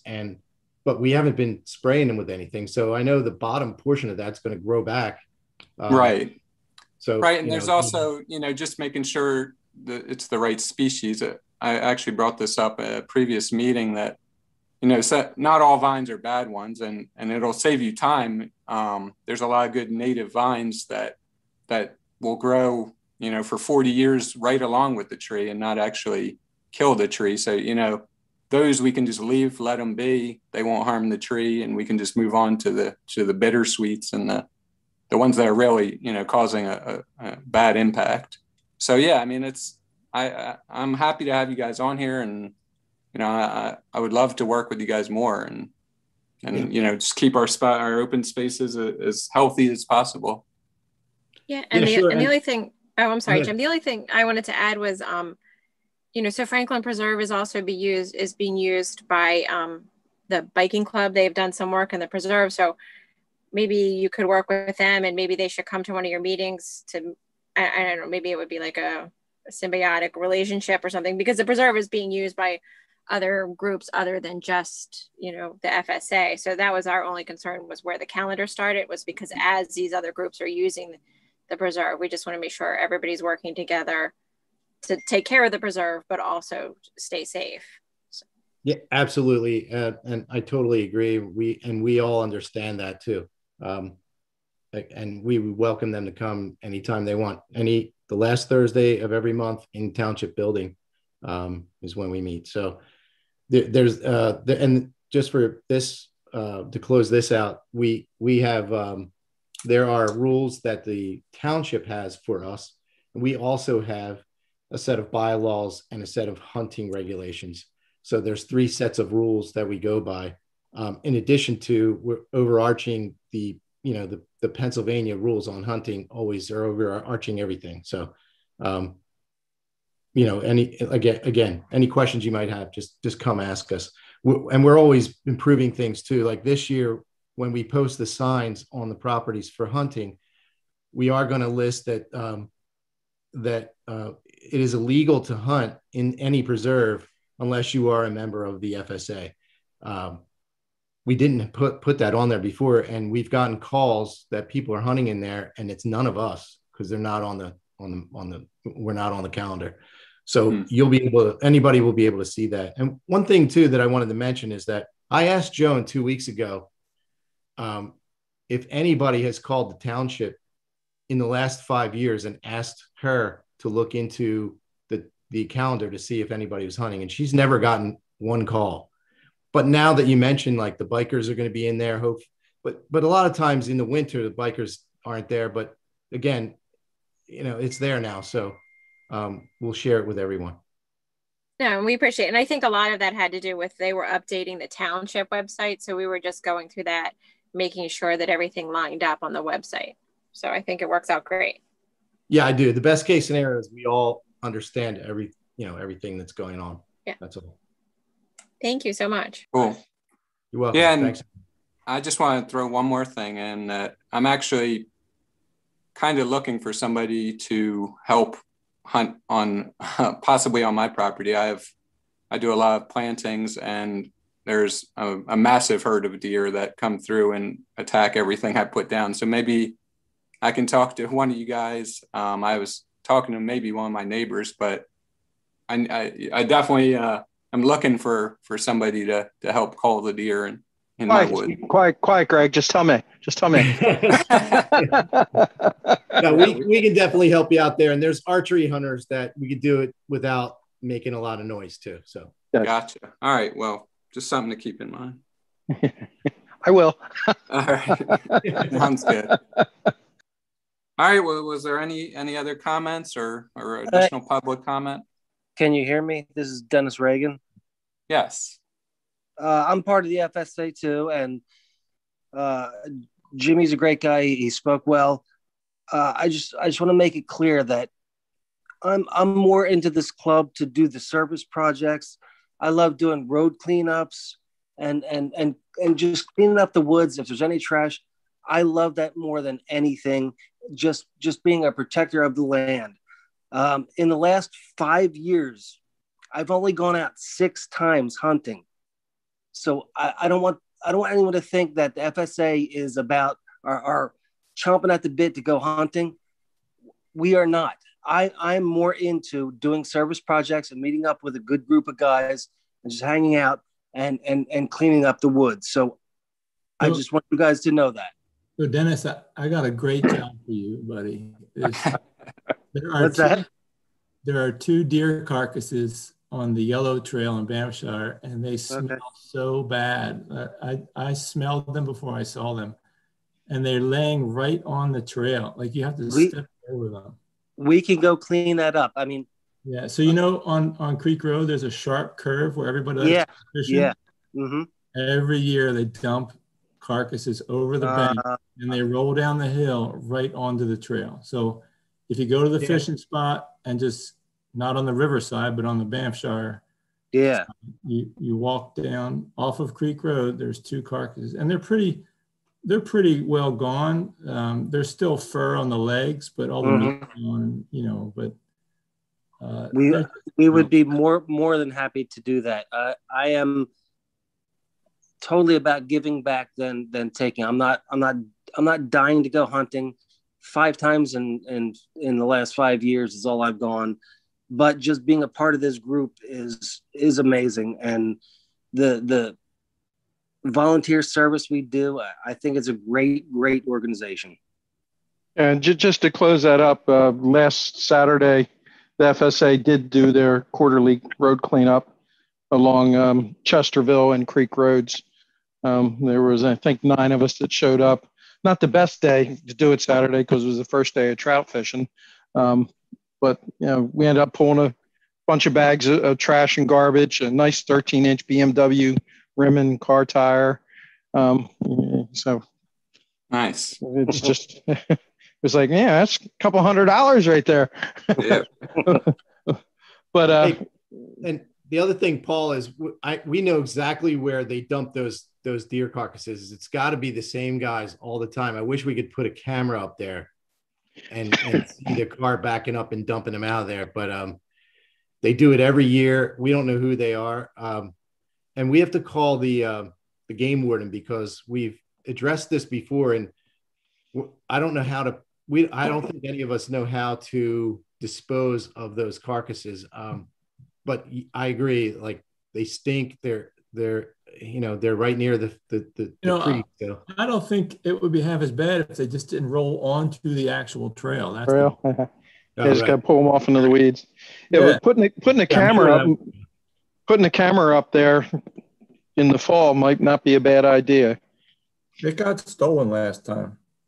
Okay. Oh, jeez. Was it in that spot? Or I know one got stolen, but was it in that spot? Install it high in the trees. Ask Jeff. Jeff, where was it? There have been 1 or 2 that have been vandalized or stolen, but I'm probably going to order 1 or 2 more game cameras, and I think Jim has a good idea. You know, I'll certainly work with the FSA, and you know, they can put it up for us. Mm-hmm. You need a second camera to watch the camera. Sometimes you do. It sounds silly, but you do. Yeah. Okay. Thanks, everyone. Thank you. Yep. Thank you, guys. Any other public comment or? Yeah, it's John Auerbach. I got one comment on the deer carcasses. If those carcasses could be moved into an open area, some open field, they would be disposed of very quickly by all the local wildlife, primarily the turkey buzzards. We have 50-acre farms. We have that issue all the time. And when they're out in the open, they don't last more than about 3 or 4 days and they're gone. So if you get them out in the open where the buzzards can see them, they'll clean them up. Yeah, I mean, the only issue would be lead poisoning if they start eating that. Yeah, they do it anyway. I know at one time White Clay had a field back there secluded from the public where they dumped a lot of roadkill carcasses because I came out of the woods hunting and walked through that field and was amazed. I mean, there was 30, 40 deer across this field in various stages, and just the way they were, I knew they had been picked up and dumped there, and it was behind a closed gate of the park. So.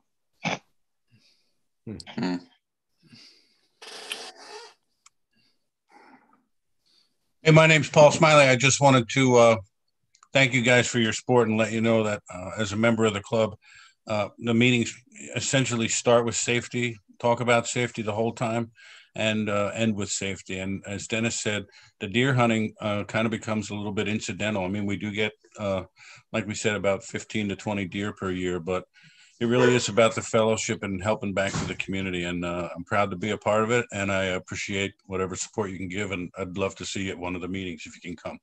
Thank you. Thanks, Paul.